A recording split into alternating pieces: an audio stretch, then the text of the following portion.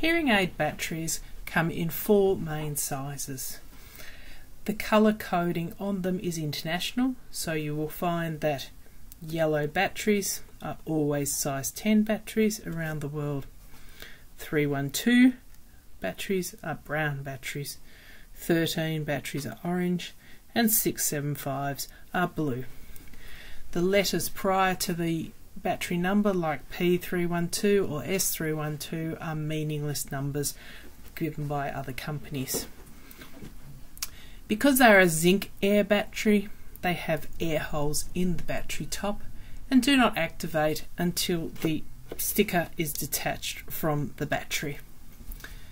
At that point, the hearing aid battery will start degrading, whether it is used or not. So removing the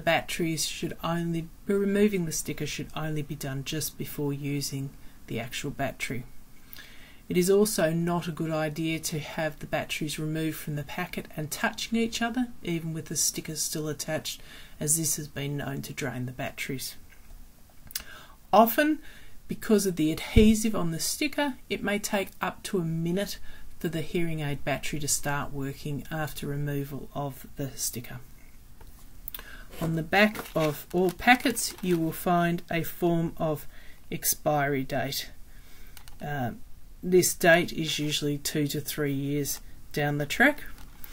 If you use a battery past its expiry date, you will find that its lifespan is reduced significantly. If a battery is 3 months old, you will already find that you get half the amount of usage from it. When it's over 6 months old, you'll only get the battery working for 10-20 minutes before it turns off. So if you're having problems with batteries, always check the expiry date and try and use old batteries before starting new. You will find on the packets of most batteries some form of indicator saying not to put the batteries in rubbish bins. Please ignore that in Australia, as we have no current battery recycling facilities for hearing aid batteries. So the bin is the safest area. But do not ignore the warnings that say not to put them in the fire, because that is definitely not a good idea.